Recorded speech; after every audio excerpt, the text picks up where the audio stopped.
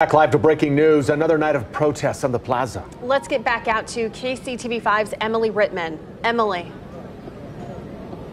Ellen and Brad, we'll give you a look from our perspective right here. We are near the J.C. Nichols Memorial Fountain, and as you can see, some of the protesters are remaining here on the plaza.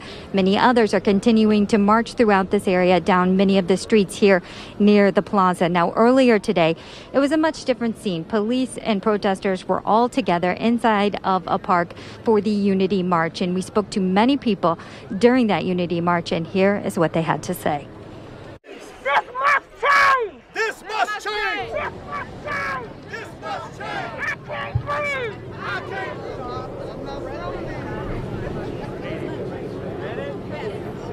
And I believe we might be having some technical difficulties, but the people that we spoke to said that they were relieved that the other officers involved in George Floyd's death have been charged.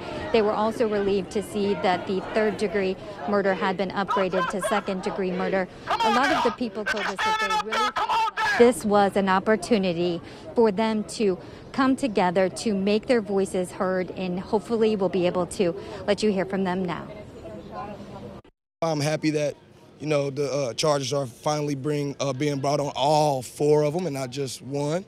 And I'm also happy that they at least upgraded it from third degree to second degree murder. Other officers need to make those officers be known and stand up for what's right and quit going with the flow and looking the other way. The time is now for everybody to start listening, participating, and changing their hearts and mindsets. I've been down here for 5 days. And I have seen people show up and pour their hearts out peacefully, lovingly, and praying for a solution. So I'm just asking that the news media and all people cover that just as equally well. I have watched every single night as 10 guys are hauled off and go to jail, but we're not showing the 990 or 2,000 that showed up to be peaceful. The racism, it needs to stop because it's been going on for years, and now it's just being videotaped. Being part of something like this is really powerful to me, and it means a lot.